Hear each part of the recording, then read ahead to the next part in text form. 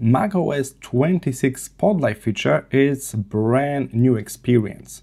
We can toggle that with a classic shortcut on your keyboard, F4, or you can head to the top right when you can actually see the Spotlight icon. And as you can see in this welcome screen, we got a certain categories that you can tap into now using shortcuts, but you don't need to remember them. You can simply see icons here on the right. So we can search as the general search, or we can specify that we want to search and open a certain app in the system. We can go back, I will press escape. We can search for certain file in the system or certain file extensions like all PDFs. That's nothing new. The third one is really interesting. We can tell the computer from the Spotlight search to do certain action. Alright, so we can send a message, set up timer, create a brand new note from the Spotlight here. As you can see, they give us the formula how to use that. We can just type create note with and then type in note and even specify the folder. And the last icon here in the Spotlight is clipboard. So we can use what is currently copied to the clipboard, but before we can use that, we need to enable this function. So click the blue button, enable.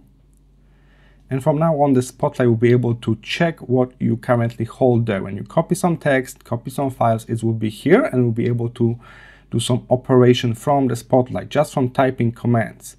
Alright, so this is like you communicate with a computer using human language.